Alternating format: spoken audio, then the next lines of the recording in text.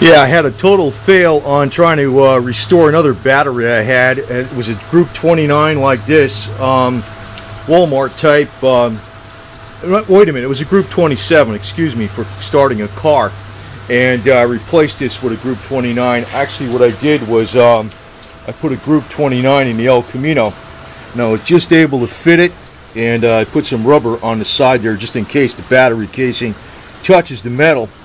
But even though that's a deep cycle battery, since it's a Group 29, it's huge as all hell, and it'll start up this 350 no problem. It's like there's no strain on it. You're not supposed to use a deep cycle battery with an automotive applications, but if it's so damn big, this thing is way oversized for this application as it is. Now, I found out from Walmart, because I was looking at these things, and I says, you know, they're not bad when if you got it like a dud, you know, no questions asked. You bring it back, they replace it because they don't, you know, it's pretty easy. But there's difference in price. The last time I got a Max, this was from 2008. This one still checks out good. And the other one I had from 2008, something physically inside of it broke. Otherwise, batteries can last you 10, 20 years, no problem. I actually have a little battery that is from 1997. It's a 1-year Autozone battery. It's still good. So I picked this one up from Walmart because I could not get the other battery restored with Lume solution, and the only thing I'm using it for is emergency power with this 1200 watt inverter, which is a pretty strong inverter. Now what I like to do with these batteries, because when you need them, you can't see what the hell's going on because it's dark, you know, a lot of times, and you know, there's no light. I like putting a big damn plus sign and a big minus sign on the batteries, and just so way you can see what the hell's going on, because you know, when you go to need them, it's like confusion, you know, if the lights are out, this should happen unexpectedly. So let's see what the hell kind of charge this thing has. Not too bad, 12.5 volts resting. I like this charger. It's not bad. The only thing is that I had one that was 15 max amps. The only thing is I don't like about them is they have this fan on the side, and that wears out, and actually that's what broke on the last one. But it's pretty good because it puts a little bit of an overcharge on it. But if you're going to go pick up a battery, I noticed in Walmart they got a 2-year max, which is what I have in the El Camino, but that's from 2008, and they have a 1-year free replacement. They are the exact same battery. There's no difference between the two. They are exactly the same. The difference is the warranty. So, you know, if you're using this for a boat trolling motor, you might want to get the 2-year warranty. In my case, I'm not using it for nothing. I just bought a battery because I keep it on its side here in case I want to use the generator, the inverter, excuse me, and I have a generator here also. But also if I want to use an inverter for something, I can use it, and that's why I have the deep cycle battery. But I just want to point out that experiment I tried with converting a broken battery over with Lume, it failed.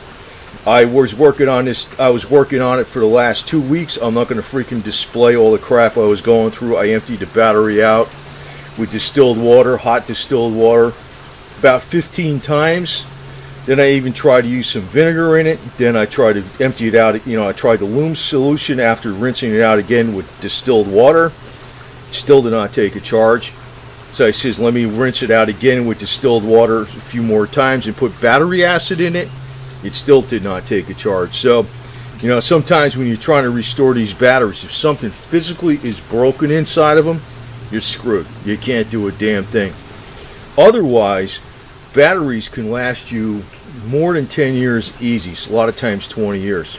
A lot of times 20 years or more.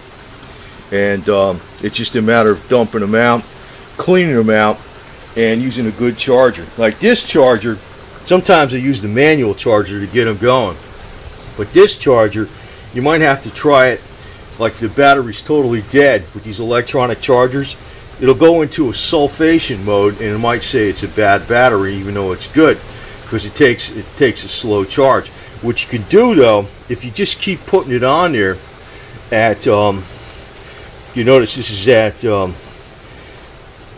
in other words, I'm using a 2 amp cycle. A lot of times that it'll take a charge that way. If you try to go up here on a 10 or 6 or 15, you might not. It might go into sulfation mode. In this case, it's a brand new battery, so it's not a problem.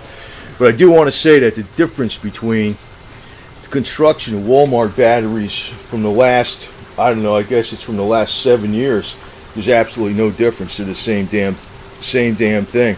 And they are not too bad of a battery. They're not too bad of a battery. So, and if you want to get something like this for an automotive application, as long as you can, you're not supposed to use a deep cycle battery in a car because a car's got different requirements. But if you can fit a group 29 in your car, you're going to be okay. I had a group, this is supposed to take a group 24. I had an oversized group 27 that broke, and then I wound up putting a group 29. This cranks over this engine no problem. Plus I have a load tester to test it.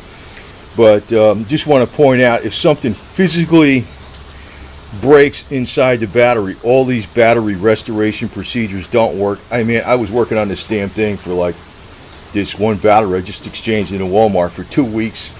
I dumped it out probably like 20 times. It was like a matter of determination, and I just could not get it to freaking work. It's screwed. It's screwed. Something inside the plates was shorted or something. I really don't know.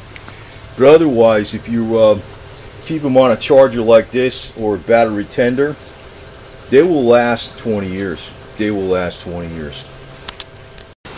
The other thing is you want to make sure you keep your inverter clean in either a container or some kind of heavy plastic like this. I have this in heavy plastic.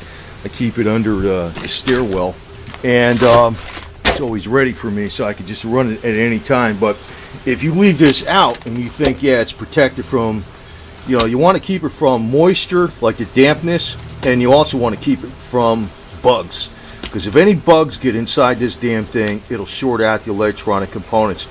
That's why you want to keep this either in something like this, and the best thing to keep this in would be an ammo can with a liner in it, because like a liner that doesn't conduct electricity, because that would keep it from being EMP proof. And I'm going to be getting some more ammo cans for this thing, because this way it'd have some kind of electricity.